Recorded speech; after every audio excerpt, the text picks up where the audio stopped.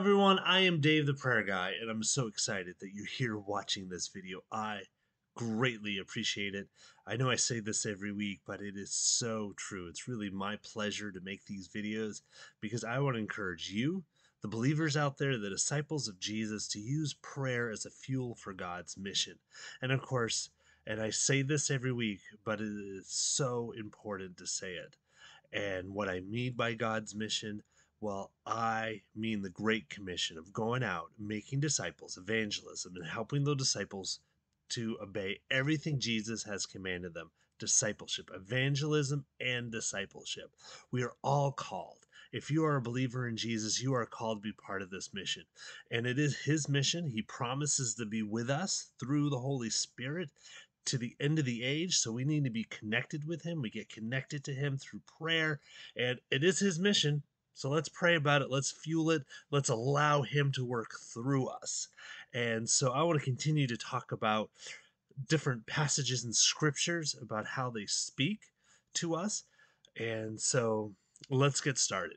So growing up, I would have to say the Lord's Prayer every week at church. My mom brought me to Mass, the Catholic Church, and we said it every week.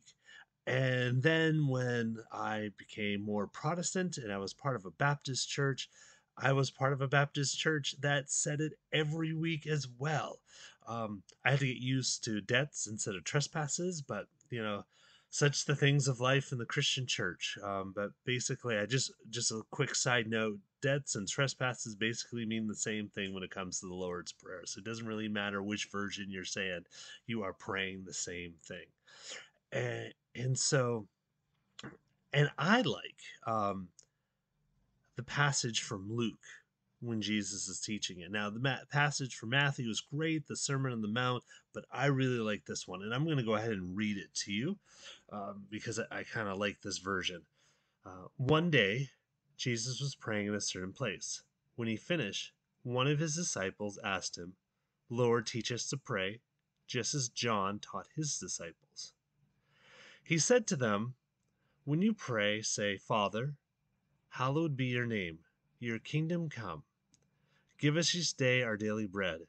Forgive us our sins, for we also forgive everyone who sins against us. And lead us not into temptation.'" Oh, this is great.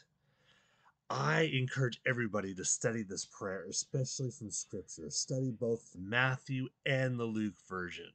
Look into why some traditions use debts and why some churches use trespasses. I mean, it is a great study.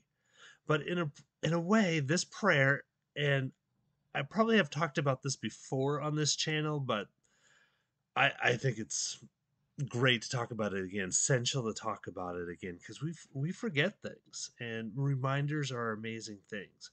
So I see this as an outline, and it starts out, we worship.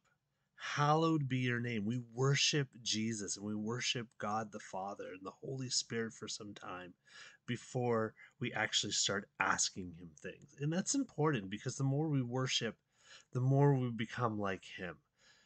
And that is so important. That is so critical and crucial. Pray, worship him. And then at that point, we pray for God's kingdom. And so when I'm praying through this outline, I'm praying for people that I know to be saved. I am praying for people to grow closer to Jesus, the disciples, the other part of that mission for disciples to grow closer to him. And then after that, guidance for my life, for my ministry. I pray for these vlogs one day. I pray for the ministry that I'm involved in at my church, the prayer ministry and the prayer coordinator. Yeah. And then next, I'm asking to meet my needs and the needs of others. I pray for the ministries of other people. I'm praying for my pastor. And I just pray for needs. I pray for my own needs, the needs of my wife, the needs of my son. And then I'm praying for the ability to forgive. We deal with sinful people. Nobody is perfect. And so sometimes I need his help to forgive. And I want others to forgive me because sometimes I mess up. um, majorly, royally, so to speak. Maybe I'm a little bit harder on myself than I am on others, but I want others to forgive me.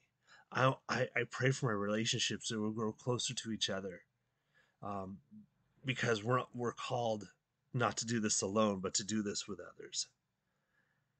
And then this last part is spiritual warfare. Lead us not in temptation. We don't want to be tempted. We want to, probably will be, but we want help. And I'm also praying for demons to be disarmed, demons to be defeated, angels will be strengthened, because there is a spiritual world out there. And our battle's not against flesh and blood, it is against the spiritual forces that want to destroy us. And like I said, I do this every day. I have index cards. I go through every day. I'm praying for different stuff every day based on this outline. And it's praying missionally. It's praying for God's mission, because God is involved in all of these. And all these things affect his kingdom being advanced. So what about you? Do you pray this prayer? Have you heard about this being an outline before? I'll love to hear about it in the comments. And how can I pray for you? Put those in the comments. You know, and hopefully many people will be praying for you. You'd rather just have me pray for you? Look me up at Facebook. I'm at Fueling God's Mission with Prayer. You can send me a private message there, and, and I'll pray for you, and I'll ask how God's answering the prayer. All right, speaking of praying, I've talked long enough. Let me pray and close out this video. Lord, thank you. Thank you that you taught your disciples to pray. Thank you that you're teaching us to pray. So now I ask you to not to stop teaching us. I want more people to be praying more missionally, to fueling your mission with prayer, because it is your mission.